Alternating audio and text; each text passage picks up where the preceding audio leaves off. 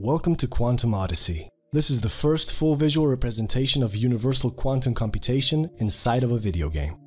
In this quick video, we'll be looking over the user interface elements within the game and understand how we can use them. Let's begin with the visual representation of our computation, the computational map, here in the center of the screen. It's composed of the input at the top and the output at the bottom. You see zeros and ones, since a qubit can be either 0 or 1 or both at the same time. The blue ball represents the passing of time within the computation. We can speed it up using the back and forward controls or the left and right keys, as well as pause it by pressing this button or by simply hitting the spacebar key. The blue ball is there so we can see the probabilities of the output. Different changes we'll be making to the computation will result in different outputs, meaning the ball might go somewhere else, or it might go in more than one place at the same time.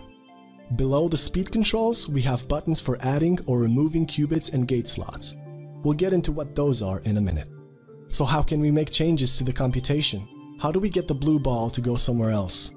First, let's open the circuit configuration screen from this button. The shortcut for opening and closing the screen is the tab key. We have two sections. The one above is an inventory of all the logic gates that can be applied to our quantum computation. We go over what these gates are in our learning modules within the game. For the purpose of this tutorial though, I'll refrain from getting into too much detail. To apply a gate, simply drag and drop it on top of a gate slot attributed to a specific qubit below right here.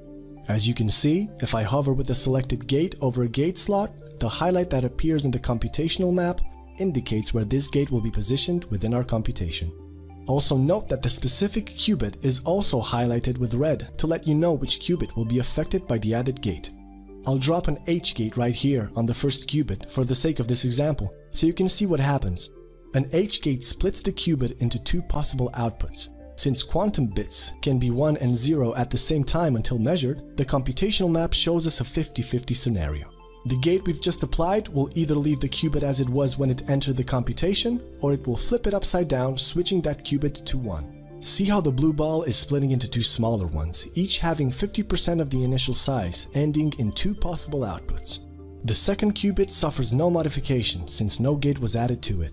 Let's go ahead and make this extremely complex because I want to show you something. I'll add a few more gates and gate slots right here.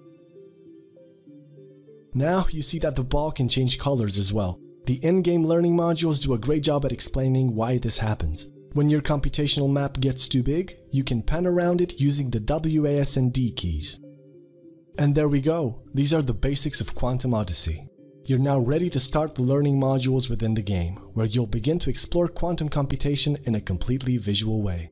From qubits and superposition to complicated quantum algorithms based on quantum interference and entanglement. Everything will be in the game. See you there.